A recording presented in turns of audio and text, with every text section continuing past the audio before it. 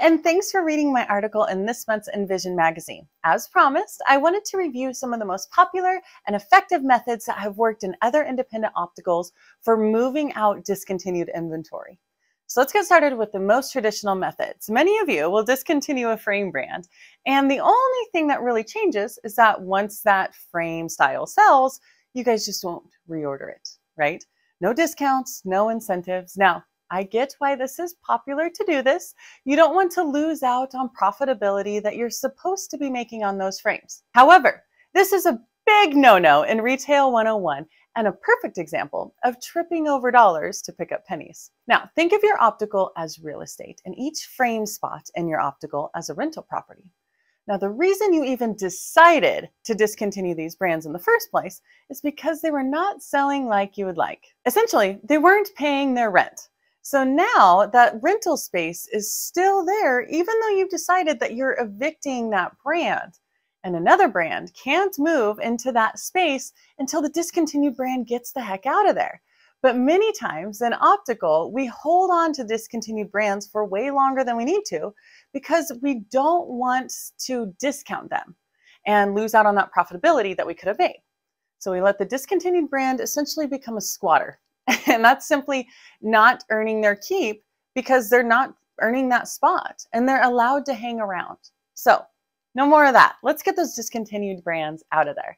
Now, hopefully you see how vital it is to get those discontinued frames moved. So when opticals do decide to finally discount frames, it's often moved to the darkest corner of the optical and forgotten about.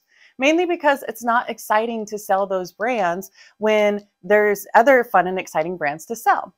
But offices that discount those discontinued brands and then promote a closeout sale to their patient base is really, really beneficial. So maybe you decide to promote a brand closeout sale on your social media, or maybe you send out an email blast or two.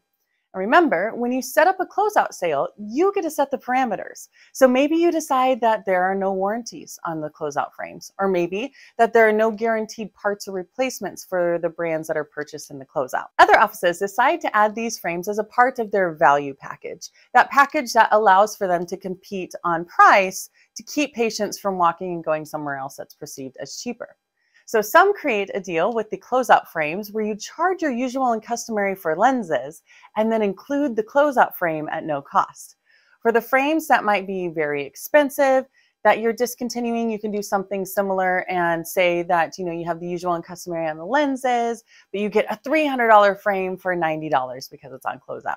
Now remember, in both of these scenarios, you're accepting less than cost, obviously, on the frame, but understand that because you're selling the lenses with it, you have that revenue there to really help a bit to make up that revenue and really free up that space to have a new frame, which is what we're going for. We want new frames in those spots on our frame boards. If you have an online store through a product like OUTTA, you can send out promotions to your customers. And if you have yet to check out the capabilities of a product like OUTTA, this is able to basically sell to patients while they're sitting at home on their couch. So you're really missing out on a big opportunity.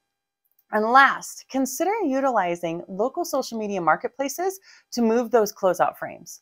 For Spexy offices that utilize FrameTurn, this has been a really effective tool that often brings in new customers that are later converted into patients. So in this scenario, you would post the closeout frames to your local community in the marketplaces and sell it as frame only at that closeout price.